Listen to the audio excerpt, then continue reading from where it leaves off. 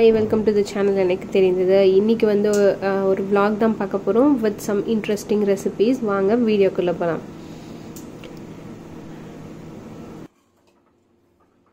சிட்டு hi சொல்லு. Hi.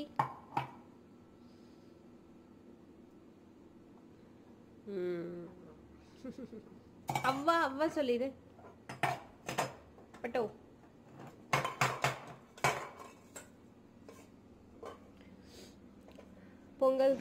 Pongal வந்து எப்பவுமே நான் ரெண்டு டைப்ல செய்வேன். ஒன்று வந்து அரிசி பருப்புலாம் வேக வச்சு அதுக்கப்புறம் தாளிச்சு போடுறது. இன்னைக்கு கொஞ்சம் போர் அடிச்சுதான், அதனால எல்லாமே தாளிச்சு தண்ணி வச்சுட்டேன்.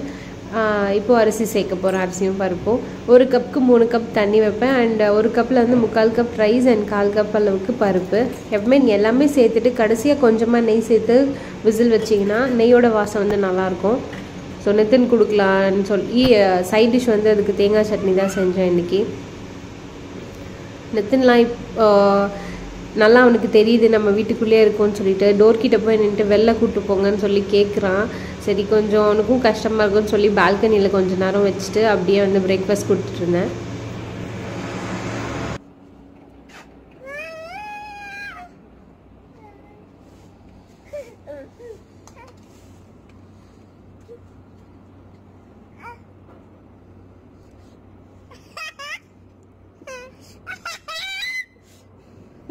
நல்லா ஜாலியாக என்ஜாய் பண்ணான் பால்கனியில்.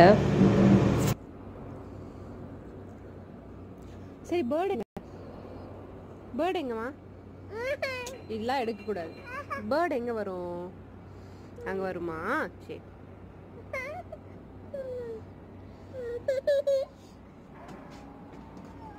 ஒரு வயசுக்கு அப்புறம் வந்து குழந்தைங்க நிறைய நேரம் தூங்க மாட்டாங்க. ஒரு மினிமம் 4 hours அந்த மாதிரி தான் தூங்குவாங்க. நான் நித்தினுக்கு வந்து அது 2 டைமாக ஸ்ப்ளிட் பண்ணி தூங்க வைப்பேன்.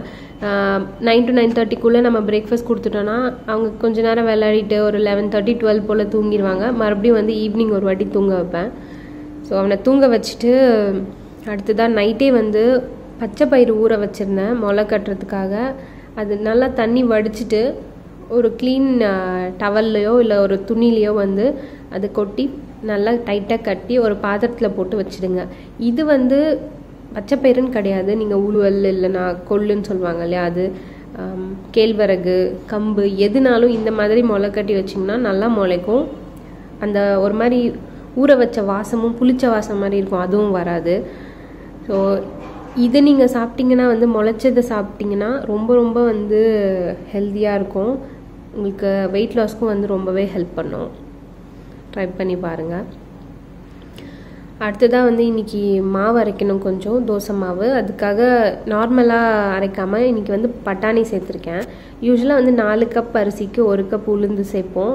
அந்த 4 கப் ரைஸில் 1 கப் வந்து பட்டாணி சேர்த்துக்கணும். அதுதான் வந்து அளவு. நான் ராகிக்கும் சொல்லியிருக்கேன் ஆல்ரெடி. அந்த வீடியோ வந்து நான் இந்த டிஸ்கிரிப்ஷன் பாக்ஸில் கொடுக்குற லிங்க்காக நீங்கள் பாருங்கள். ஸோ இதை அரைச்சி எடுத்து வச்சுட்டு அடுத்ததாக வந்து நம்ம லஞ்ச் செஞ்சிடலாம்.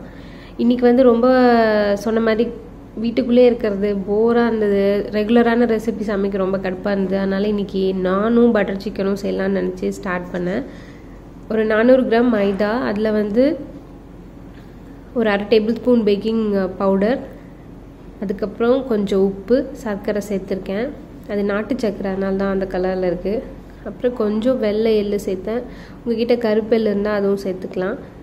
அப்புறம் ஒரு 1/2 table spoon butter, 1 table spoon தயிர் எல்லாம் சேர்த்து நல்லா கலந்து விட்டுக்கோங்க. அதுக்கப்புறம் கொஞ்சம் கொஞ்சமாக தண்ணி சேர்த்து நம்ம சப்பாத்தி மாவு பிசைகிற மாதிரி பசைஞ்சிக்கலாம். கொஞ்சம் வந்து சாஃப்டாகவே பசைஞ்சிக்கோங்க. இது நீங்கள் தேய்க்கிறதும் வந்து மடித்து தேய்க்கணும், அந்த மாதிரி எந்த ரெஸ்ட்ரிக்ஷன்ஸ்லாம் இல்லை. நீங்கள் ப்ளெயினாக உருட்டி நார்மலாக தேய்ச்சி எடுத்துக்கிட்டிங்கன்னா கரெக்டாக இருக்கும். இது ஒரு 1/2 மணி நேரம் ஊறட்டும், நம்ம அப்படியே வச்சிடலாம். அடுத்ததாக வந்து பட்டர் சிக்கனுக்கு நான் ஒரு 400 கிராம் அளவுக்கு சிக்கன் வந்து போன்லெஸ் சிக்கன் எடுத்திருக்கேன். இதில் வந்து கொஞ்சம் உப்பு, அதுக்கப்புறம் காஷ்மீரி ரெட் சில்லி பவுடர், அப்புறம் கொஞ்சம் லெமன் பிழிஞ்சு விட்டுட்டு ஒரு 20 நிமிஷம் வச்சிடலாம். இது வந்து ஃபஸ்ட்டு ஸ்டெப் மேரினேஷன். நம்ம வந்து அடுத்து இன்னும் கொஞ்சம்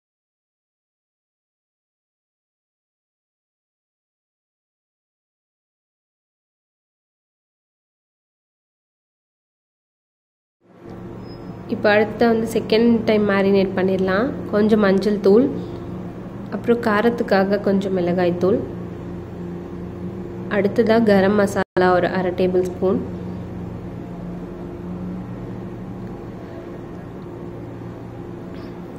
அடுத்தது வாசனைக்காக வந்து நான் இன்றைக்கி கசூரி மேத்தி சேர்க்குறேன். உங்களுக்கு கடையிலையும் கிடைக்கும், பட் இது வந்து வீட்டில் செஞ்சது. காய வச்ச வெந்தயக்கீரை அதை வந்து பொடி பண்ணி வச்சுருக்கேன், அவ்வளோதான். அடுத்ததாக ஒரு 1/2 டேபிள் ஸ்பூன் அளவுக்கு இஞ்சி பூண்டு பேஸ்ட், இதெல்லாம் சேர்த்து நல்லா கலந்து விட்டுட்டு கடைசியாக வந்து நம்ம தயிர் சேர்த்துக்கலாம். உப்பு வந்து ஃபஸ்ட்டு போட்டது கொஞ்சம் கம்மியாக இருந்தது, அதனால் நான் இப்போ கொஞ்சம் சேர்க்குறேன்.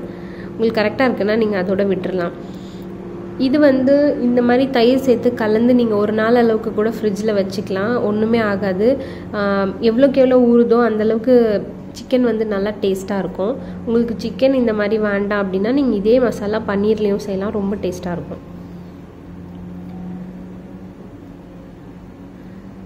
ஸோ இது ஊறட்டும். நம்ம அடுத்தது வந்து இதுக்கு தேவையான மசாலா அரைச்சிக்கலாம்.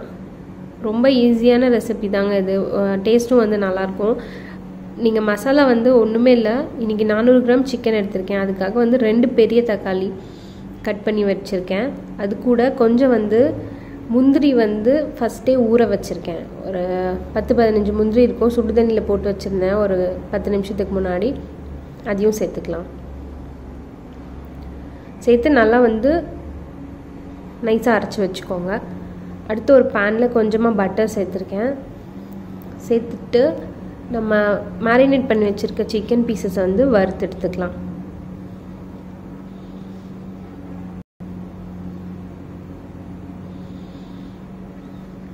இப்போ வந்து நிதின் தூங்கிட்டு தான் இருக்கான் இன்னும். அவன் எந்திரிக்கிறதுக்குள்ளே நான் வந்து லஞ்ச் செய்யணும். எழுந்ததும் அவன் பசியோடு எந்திரிப்பான். எப்போவுமே குழந்தைங்க வந்து 3 மீல்ஸ் 2 ஸ்நாக் வந்து கண்டிப்பாக கொடுங்க. அந்த 2 ஸ்நாக்குக்கு நீங்கள் ஃப்ரூட்ஸ் இல்லைனா வந்து வேக வச்ச வெஜிடபிள்ஸ் இதெல்லாம் வந்து ஃபிங்கர் ஃபுட் மாதிரி கொடுக்கலாம், சீஸ் கொடுக்கலாம், இதெல்லாம் தான் நான் கொடுக்குறேன். நட்ஸ் கூட கொடுக்கலாம். நட்ஸில் லட்டு அந்த மாதிரி நீங்கள் எல்லாம் சேர்த்து அரைச்சி வச்சு கொஞ்சம் பொடியாக கொடுத்தீங்கன்னா நல்லா சாப்பிடுவாங்க பசங்க. தூங்க வைக்கிறதும் அதே மாதிரி தான். இப்போது மத்தியானம் தூங்கி எழுந்திரிச்சான்னா அடுத்து வந்து அவனை கொஞ்சம் நேரம் விளையாட வச்சுட்டு சாப்பாடு கொடுத்துட்டு விளையாட வச்சுட்டு ஈவினிங் வந்து ஸ்நாக்ஸ் கொடுப்பேன். அது சாப்பிட்டு முடிச்சதுக்கப்புறமா 7 மணிக்கு முன்னாடி அவனை நான் தூங்க வச்சு எழுப்பிடுவேங்க, 7-7:30க்குள்ளே. ஏன்னா அதுக்கப்புறம் அவன் சாப்பிட்டுட்டு விளையாடிட்டு ஒரு 10 மணிக்கு தூங்குவான். அப்போ தான் அதுக்கும் மேலே நம்ம குழந்தைங்கள தூங்க விட்டுட்டோன்னா அவங்க வந்து நைட் ரொம்ப லேட்டாக தூங்குவாங்க. இப்போ வந்து இங்கேயும் லாக்டவுன் 10,000 கேசஸ் ஆகிடுச்சு, ரொம்ப சீக்கிரமாக இன்க்ரீஸ் ஆகிட்டே தான் இருக்குது. என்ன பண்ணுறதுன்னு தெரியல, எப்போது சொல்யூஷன் வரணும் இதுக்கு தெரியல. ஏதோ வீட்டில் இருக்கிறதெல்லாம் வச்சு நான் சமைச்சிட்ருக்கேன். இதோட கடைசி சிக்கனும் காலி ஆகிடுச்சு. நான் கடைக்கும் போகல. இங்கே கார்ட்லின்னு சொல்லிட்டு ஒரு ஆன்லைன் ஷாப்பிங் வெப்சைட் இருக்குது, அதில் தான் வந்து மசாலா ஐட்டம் மளிகை ஐட்டம்லாம் ஆர்டர் பண்ணியிருக்கோம். அது வந்து இந்தியன் பாகிஸ்தானி ஸ்டோர். ஸோ நம்ம ஊர் அரிசி அதெல்லாமே கிடைக்கும். ஆர்டர் பண்ணியிருக்கேன், அது வந்தப்புறம் நான் உங்களுக்கு அதெல்லாம் காமிக்கிறேன். சிக்கன் இப்போ வந்து ஒரு சைடு நல்லா வெந்துருச்சு, நான் அடுத்த சைடு திருப்பி போட்டிருக்கேன். ஒன்றும் இல்லை, ட்ரை ரோஸ்ட் மாதிரி தான். கொஞ்சம் நேரம் ரோஸ்ட் பண்ணி எடுத்துக்கோங்க, சிம்மில் வச்சு ரோஸ்ட் பண்ணிக்கோங்க. இதுலேயே வந்து சிக்கன் வெந்துடும், நம்ம கிரேவியில் போட்டு வேக வைக்கணும்னு எந்த அவசியமும் இல்லை. இப்போ நல்லா வந்து வெந்துருச்சு. நம்ம இதை ஒரு பிளேட்டில் எடுத்து வச்சுக்கலாம். இதே பேனை நம்ம கிரேவி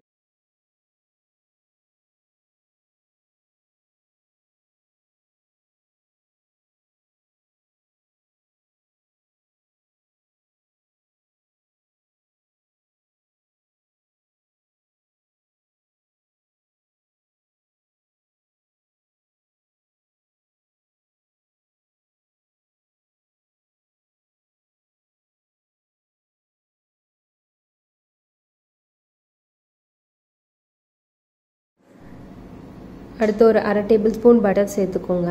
சேர்த்துட்டு வெங்காயம் வந்து ரொம்ப பொடியாக கட் பண்ணி சேர்த்துக்கோங்க. இந்த மாதிரி கிரேவிஸ்க்கு ஃப்ரைக்கெல்லாம் வந்து நல்லா பொடியாக சேர்த்திங்கன்னா உங்களுக்கு அது மசாலாவோட சேர்ந்து நிற்கும், இல்லைன்னா தனித்தனி பீஸஸாக தெரியும்.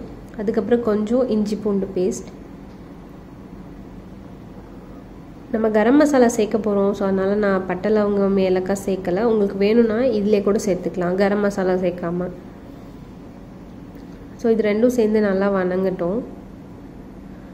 அதுக்கப்புறம் நம்ம அரைச்சி வச்சுருக்க தக்காளி முந்திரி பேஸ்ட் வந்து ஆட் பண்ணிக்கலாம்.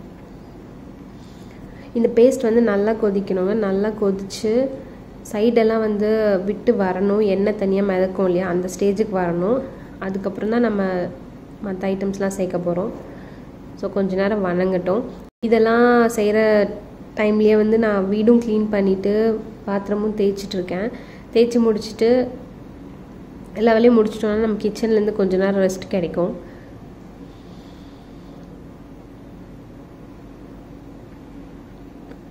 இப்போ நல்லா வந்து கொதிச்சு வந்துருச்சு. நான் இதில் நெக்ஸ்ட் வந்து உப்பு கொஞ்சம் சேர்த்துக்கிறேன்.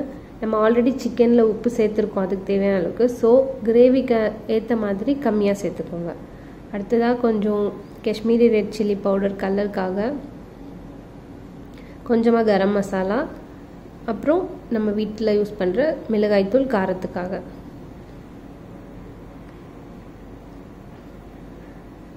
கடைசியாக மஞ்சள் தூள் எல்லாம் சேர்த்து பச்சை வாசனை போகிற வரைக்கும் நல்லா கலந்து விட்டு வணக்கிக்கோங்க.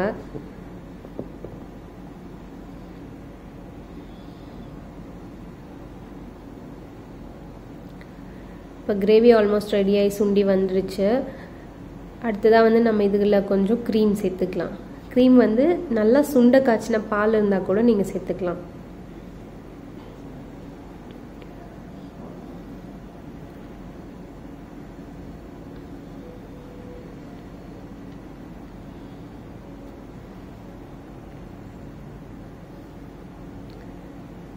எல்லாரும் சொல்லிட்டு தான் இருக்காங்க, சேஃபாக இருங்க, வீட்டை விட்டு வெளியே போகாதீங்கன்னு. நம்ம இந்தியாலேயும் வந்து அதிகமாக இப்போது ஸ்ப்ரெட் ஆக ஆரம்பிச்சிருச்சு. ஸோ எல்லோரும் சேஃபாக இருங்க. மருந்து கண்டுபிடிக்கிற வரைக்கும் இந்த நிலமை கொஞ்சம் கஷ்டமான விஷயந்தான்.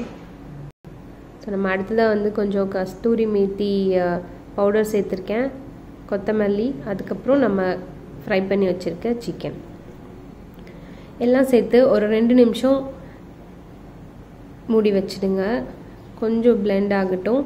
ஆனதும் நம்மளோட கிரேவி வந்து சூப்பராக ரெடி ஆயிடுச்சு.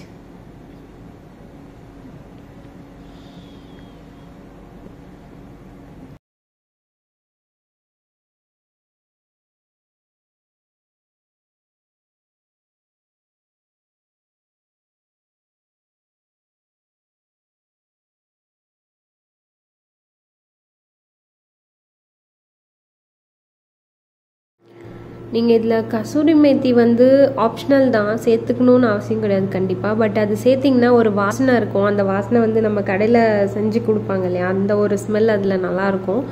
ரொம்ப டேஸ்ட்டும் வந்து சூப்பராக இருக்கும்.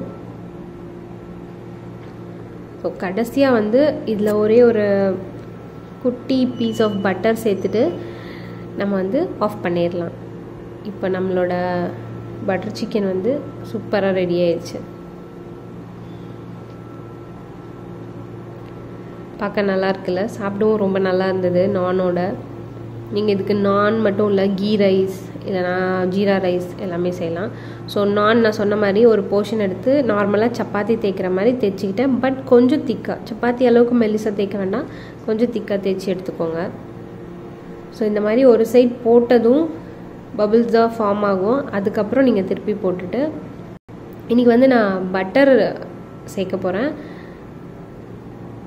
பட்டர், அதுக்கப்புறம் அதுலேயே கொஞ்சம் பொடியாக நறுக்கின பூண்டு, அடுத்ததாக கொஞ்சமாக புதினா தூள் சேர்த்துருந்தேன். நீங்கள் கொத்தமல்லி கூட கட் பண்ணி போட்டுக்கலாம். இதெல்லாம் சேர்த்துட்டு நல்லா வந்து வேக வச்சுக்கோங்க. சீக்கிரமாக வெந்துடும். நல்லா ஹையில் வச்சு செய்யுங்க, இல்லைனா வந்து ஹார்ட் ஆகிடும், சாஃப்டாக வராது, ரப்பர் மாதிரி இருக்கும். ஸோ நான் சொன்ன இது மிக்சர் இது தான். பட்டர், அப்புறம் கொஞ்சம் பூண்டு, புதினா, காஞ்ச புதினா தூள். ரொம்ப சாஃப்டாக வந்தது, செம்ம டேஸ்ட்டாகவும் இருந்ததுங்க. நீங்களும் போர் அடிக்கும்போது, இது எப்போவுமே சாப்பிட்றது ஹெல்தி நான் சொல்ல மாட்டேன். ஸோ ஏன்னா மைதா, நீங்கள் போர் அடிக்கும்போது என்னைக்காச்சும் ரொம்ப நமக்கு கடுப்பாக இருக்குது, இந்த மாதிரி லாக்டவுனில் வெளியவும் போக முடியாது, என்ன பண்ணுறதுன்னு தெரியாதப்ப இந்த மாதிரி ஏதாவது சமைச்சு சாப்பிட்டு தான் நம்ம வந்து டைம் ஸ்பெண்ட் பண்ணிக்கணும். பாருங்கள் எவ்வளோ சாஃப்டாக இருக்குது, பிக்கிறதுக்குமே ரொம்ப டேஸ்ட்டாகவும் இருந்துச்சு. கண்டிப்பாக ட்ரை பண்ணுங்கள். சாப்பிட்டு முடிச்சதும் நித்தின் வந்து விளையாடிட்டு இருக்கான். என்ன பண்ணிட்டு இருக்கமா? என்ன பண்ணிட்டு இருக்க?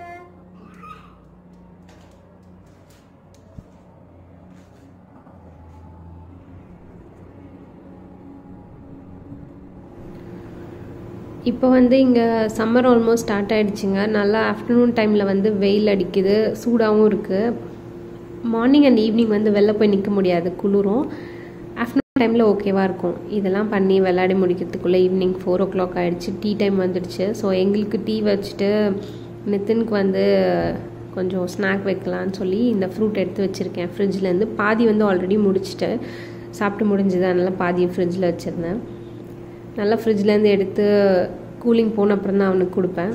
நைட் டின்னருக்கு பிரச்சனை இல்லை, கிரேவியே மிச்சம் இருக்குது. ஸோ ஜீரா ரைஸ் மட்டும்தான் வைக்க போகிறேன். இது வந்து நம்ம ஊர் தர்பூசணி மாதிரி ஃப்ளேவர் இருக்கும், ஆனால் வந்து வெள்ளரி பழம் மாதிரி இருக்கும் பார்க்குறதுக்கு. க்ரீன் கலர்லேயே தான் இருக்கும், பட் ஷெல் வந்து ஹார்டாக இருக்கும். நம்ம கிர்னி பழம் இல்லைனா வெள்ளரி பழம் வந்து நீங்கள் ஸ்பூனில் எடுத்தாவே வந்து சாஃப்டாக வந்துடும். அந்தளவுக்கு இது சாஃப்டாக இருக்காது. நீங்கள் ஒரு திக்கான லேயர் வந்து கட் பண்ணி எடுக்கிற மாதிரி தான் இருக்கும். இன்றைக்கி அவனுக்கு இதுதான் வந்து கொடுக்க போகிறேன். அவன் வந்து கட் பண்ணி பீஸா கொடுத்தா சாப்பிடல, ஸோ ஸ்மூத்தி மாதிரி தான் பண்ணி கொடுக்க போகிறேன். இதில் நீங்கள் தண்ணி சர்க்கரை எதுவுமே ஆட் பண்ணி தேவையில்ல, ஜஸ்ட்டு பீஸஸாக கட் பண்ணிவிட்டு அப்படியே அரைச்சி கொடுத்தீங்கன்னா கரெக்டாக இருக்கும்.